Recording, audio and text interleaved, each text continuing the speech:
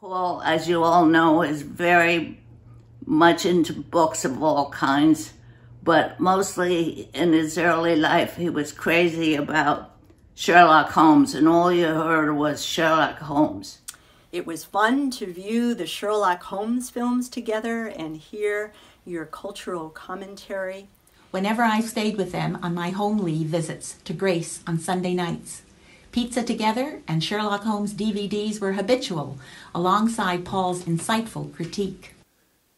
It has been an honor to be your movie buddy of last resort because, while I have seen some of the best films ever produced, I have absolutely seen many of the worst films ever created. You're welcome, Bethy. I have to say, my first memory of Paul as a theologian is back when I was in high school in the late 1960s. On break from college, Paul was the guest speaker one night at our youth group meeting. He spoke about the newly released album, Beggar's Banquet by the Rolling Stones. This made quite an impression on us. With you holding up a comic book at Word of Life, looking like Stan Laurel, with Pam having a look of disgust. I could never have imagined growing up that I could sit in a pew and listen to a minister give a sermon on Ernie Davis or Jim Brown or Aretha Franklin and her father, much less Elvis. I'll never forget hearing a sermon on Elvis Presley. That was just phenomenal. Here it goes. Oh, Rutgers really beat Syracuse. Rutgers really beat Syracuse. First he smashed them, then he bashed them, then they threw them to the ground.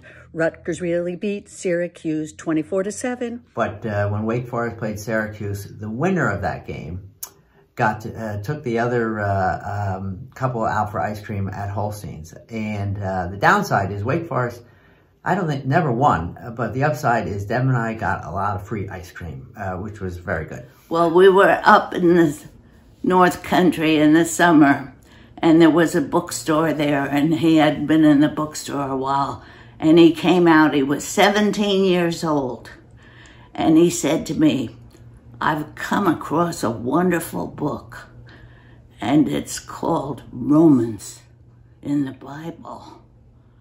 And I tried to keep from smiling, but I said to myself, here it comes. When Reverend Paul Leggett preached, I said, oh my, he has the voice of God. Powerful, articulate, and authentic. Thank you for giving of your gifts and resources through these many years to help our presbytery in our work and mission, as you challenged us to think in new ways, ponder the mysteries of the one in our midst, and journey with your brothers and sisters. May the Lord bless you and keep you as you journey into the next chapter in your life. I have enjoyed a continuing friendship with you since we were in seminary at Gordon Conwell. Your strong personal skills in the pastorate were evident from the start. My wife and I are very grateful to the Lord for our friendship with Pablo and Beth Leggett. They have been faithful friends lately by their solidarity with us when our dear son Daniel was called to the house of his Heavenly Father. Our gratitude has no limits.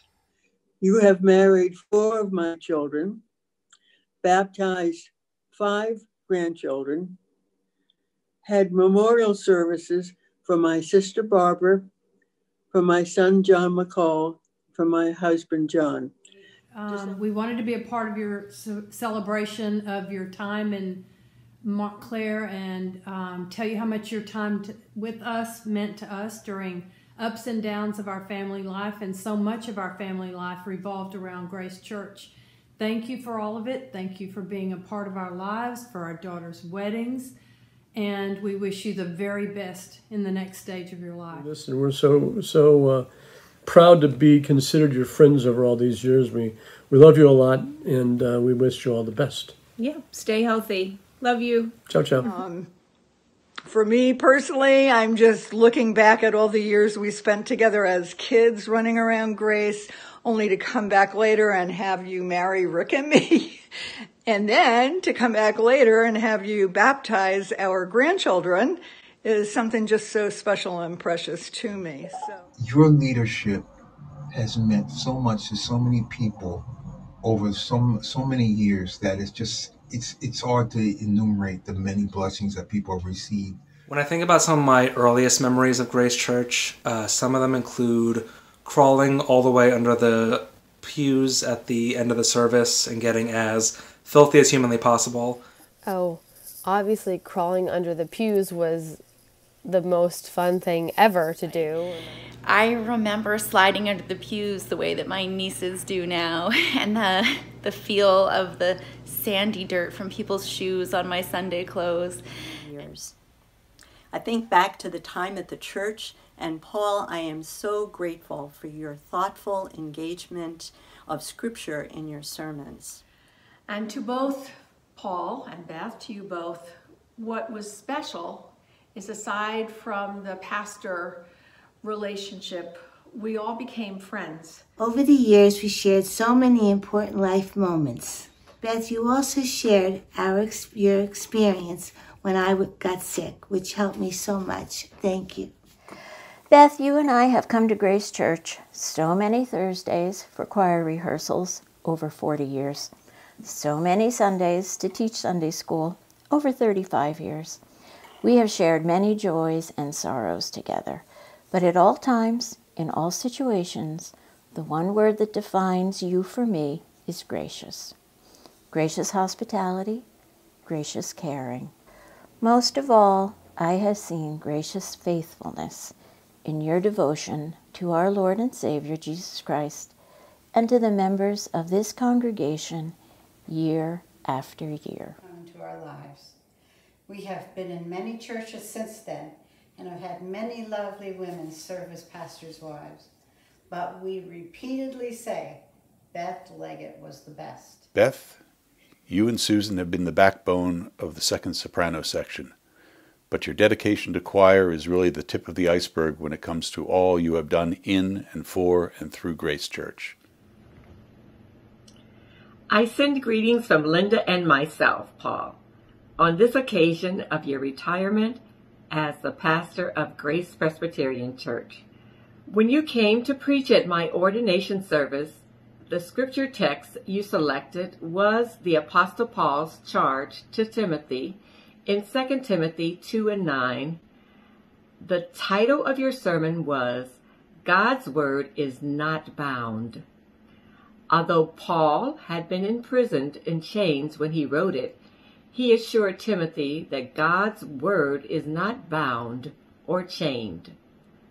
Your ministry exemplifies this strong biblical focus and a holistic understanding of what it means. As you enter retirement, I am sure that you will continue to fulfill your ministerial calling with characteristic intelligence, humor, and grace. I wish you and Beth many blessings wherever God may lead. So that was your surprise from your special friend, Glenn Weaver. And Beth, I've been thinking about the early days when you were pregnant with Gwen and I was pregnant with Matt, and I think we had over 20 babies born into the nursery that year. And also in those early years, we would go to craft shows at Christmas time. It's a lovely memory to think about. We would go out to craft shows and then we'd go have a nice lunch or hot cocoa someplace, and it's a lovely Christmas memory. And Paul, I really appreciate the times that you came to pray with Rich before my surgeries. It was a blessing. Paul always took the time to visit with those in the hospital.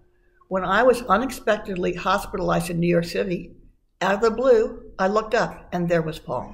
And I just want to say, you see my background picture, in the background you see that is Big Ben there. I want you to understand that you have been the Big Ben in so many people's lives, letting them know what time it is in their life to understand the blessings from God. But I think one of the things that I'm most grateful for is his constant prayer and presence with us through everything, that the whole journey that we went through with Peter, And I'm also very, very grateful to Beth for always inviting Melissa to James's birthday party, because she wasn't a girly girl, and always look forward to our chats with her and her hospitality at the open house every year. So, Paul, it is hard to do justice to our working association in 3 minutes, but I'll try. It has been an honor working with you. You are the absolute definition of an example of the word collegial. Even when we disagreed, we worked diligently to come to an agreement and understanding, moving forward to make congregational worship meaningful and spirit-filled. No matter what the purpose of the service is, no matter what the text states, no matter what the season, you have always masterfully, purposefully, and mindfully woven together a sermon or meditation that meets the needs of the congregation, always, always preaching the saving grace of Jesus and the hope of salvation in Christ. And Grace Church, we'll miss you so, so, so much. Thank you for the amazing role that you've played of ministry in my own life, and especially in this most recent challenge in our lives with our son. I am just so, so grateful for your prayers and your uplifting of support and the faith that you've demonstrated for me and my family. After Peter went to be with the Lord, Paul delivered a beautiful, uplifting message at the service to celebrate his life, and Beth participated in the choir on that occasion as well. Most recently, in the most unusual of circumstances in this COVID environment, Paul officiated at Melissa's wedding on the church grounds, and Beth was there as well. Beth, I could go on, but one scripture verse came to mind, and in fact, it kind of popped out at me when I was trying to think of what to say, and it's from Galatians 6:10. Therefore, as we have opportunity, let us do good to all people, especially to those who belong to the family of believers. Beth, you have done good. You've done really good to the people of Grace for all these many years. And we're really going to miss you. Just know that Grace Church will never be the same. And thank you for sharing the God's gifts with us. God bless you all in your retirement. Be well. Paul and Beth, you have taken an interest in us and our lives, and for that, I am thankful to God. Relationship with you two, and we look forward to hearing about the next step in your journey. So we love you both, and good luck. So thank you again for your faithful service to Grace, and may the Lord abundantly bless you in the years ahead. So now may our amazing living God continue to grant the Leggetts his peace in 2021 as Paul adjusts to retirement, and both keep on trusting the Lord for their future adventure together with him. Amen. Paul and Beth, congratulations, blessings in good measure be yours. I'll miss you, Paul and Beth, when you go, but please go with God. Thank you, Lord, for Paul and Beth's uplifting presence in our lives, and may you send all your blessings their way in their retirement years. Paul, Beth, may God bless you both.